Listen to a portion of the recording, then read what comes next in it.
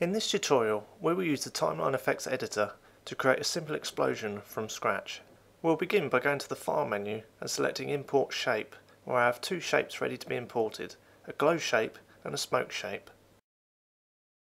Once they have imported, we can create a new effect by right-clicking the smoke shape and selecting Create Effect from Shape from the pop-up menu. This will add a new effect and emitter to the library, and our smoke shape will be automatically assigned to the emitter.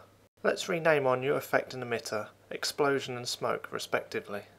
Now let's change the colour of the smoke particle. By default the colour is set to white, but for smoke let's change this to a dark grey. Right click on the colour notch and select Edit, and then select a dark grey using the colour dialog. Now it's time to make use of the emitter attributes, so we can adjust various aspects of the particle's behaviour. Let's start by changing the size. Select Size from the list of attributes, which will automatically switch to the Graph tab. Click and drag the first node on the graph down to about 60. This will make all particles spawn 60 pixels wide. Then select Size Variation and drag the node up to about 40. This will make the particles vary in size by 40 pixels. You also need to change the amount of particles that are spawned every second, so select Amount and drag the node up to about 150. Now that more particles are being spawned, we can see that we have the wrong blend mode for this smoke emitter, so select the Particle tab and untick the Additive checkbox to stop the particles looking so intense. Now let's make the particles grow in size over their lifetime. Select Size over Time from the attribute list and drag the first node to 0. Now every particle that spawns will have node size, so create a second node on the graph by clicking and dragging, and move the new node to 1 on the x-axis and 1 on the y-axis. This means that over the duration of the particle's life, it will grow from 0 to 100% of its base size of 60 pixels, which we set earlier using the size attribute. You can see the result in the preview window. To create our explosion effect, we need to make the particles explode out from the centre of the effect. To do that, we need to set the velocity, velocity variation, and velocity over time attributes. Start by selecting the velocity attribute and drag the node up to about 320, then select velocity variation and drag the node up to about 120.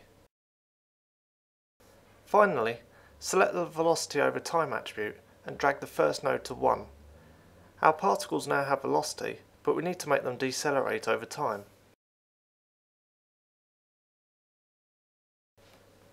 Create a second node on the graph and drag it to 0 at the end of the particle's life.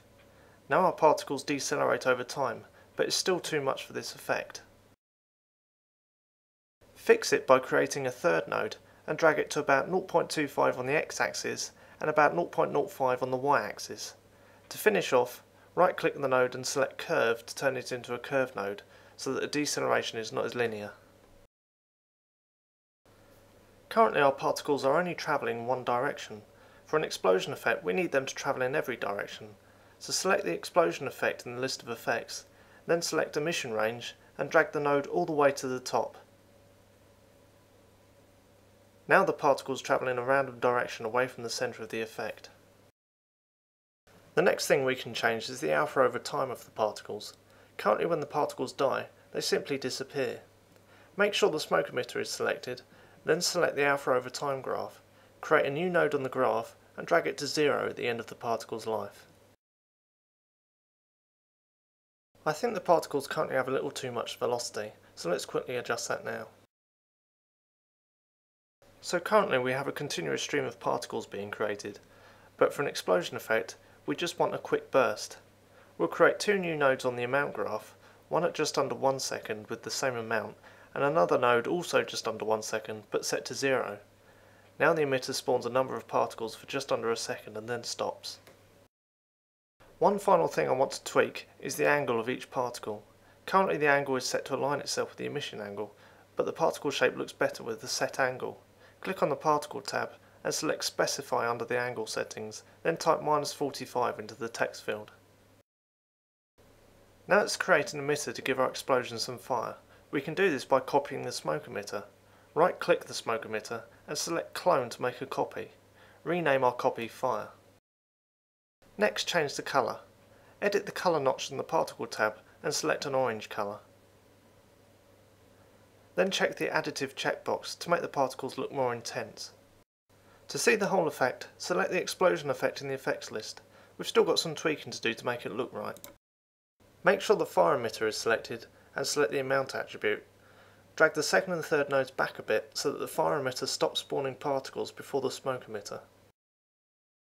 We also want the fire to travel less of a distance, so select the velocity over time attribute and drag the first node down to about 0.35 or so. Our fire is now complete. Click the explosion effect again and see how the effect looks. To finish the effect off, let's create a glow emitter using the flare shape we imported earlier. Right click the explosion effect and select create emitter. Then select the new emitter, right click on the flare shape and select assign shape. We can rename the emitter glow. Go onto the particle tab and change the colour of the particle to orange. Then select the amount attribute and drag the first node up a little, then create a second node and drag it to 0 at about 1/3 of a second on the x-axis. Let's make it fade in and fade out again using the alpha graph. Drag the first node to 0, create a second node and drag it to 1 at about 20% of the particle's life, then create a third node and drag it to 0 at the end of the particle's life. This will make the particles fade smoothly in and out.